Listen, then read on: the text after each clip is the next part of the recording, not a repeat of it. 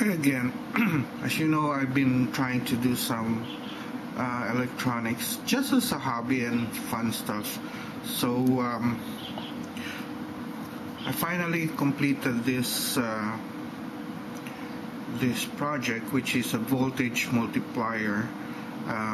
It's not a voltage doubler because it doesn't actually double the capacity of the battery. It's using a 9-volt battery, which is in this compartment over here. Well, there you go. You have a 9-volt battery there, and the schematics actually work.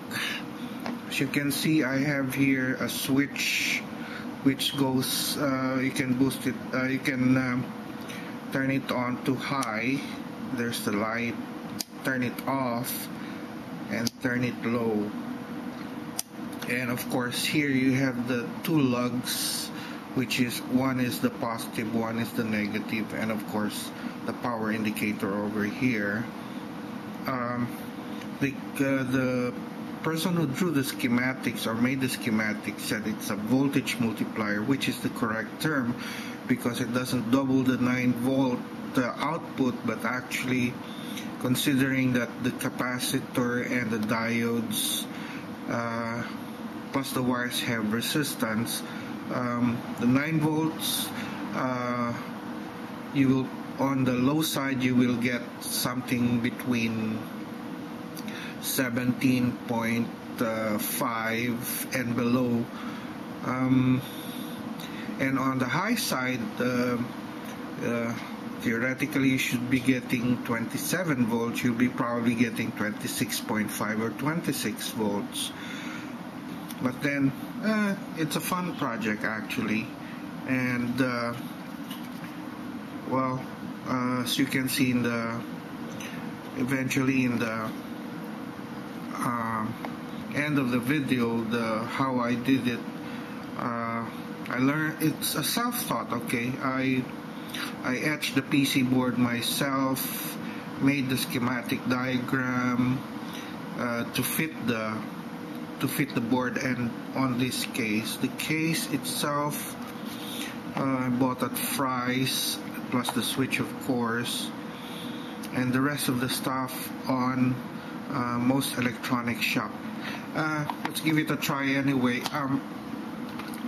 I'll have to hook this up on the low side since this is just a test board for LEDs, and you'll notice it's got a resistor over here, so that it since the output, it's not a fresh battery. Okay, I think it's running on 825 volts right now because I've been playing around with it, but let's hook it up.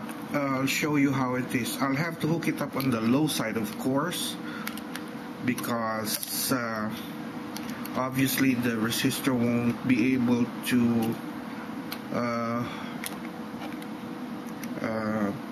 put down the voltage safely for the high side. Alright, that's hooked up.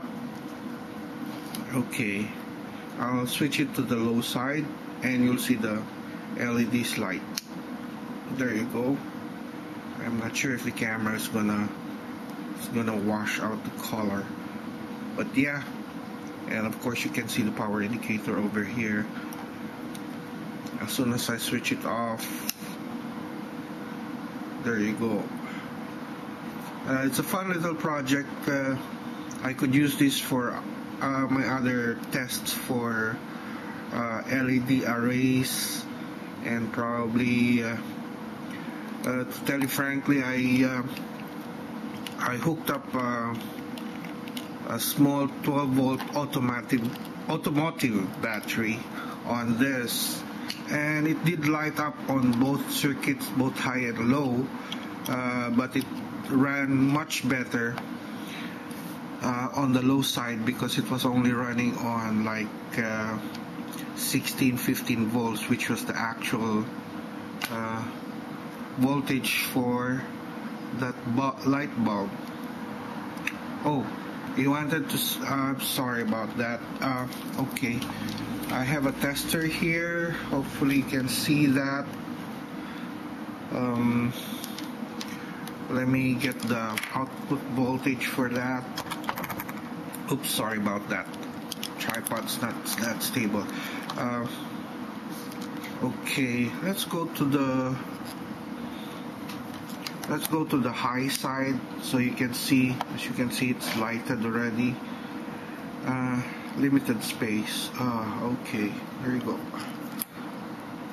I still have to mark this, but notice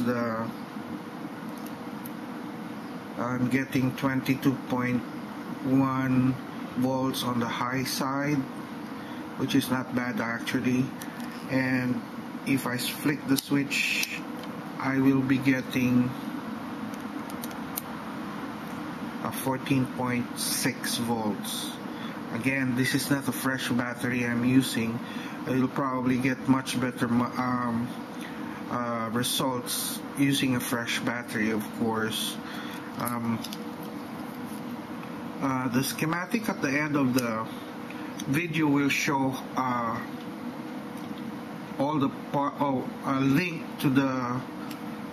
to the site where I got the schematics for this voltage multiplier.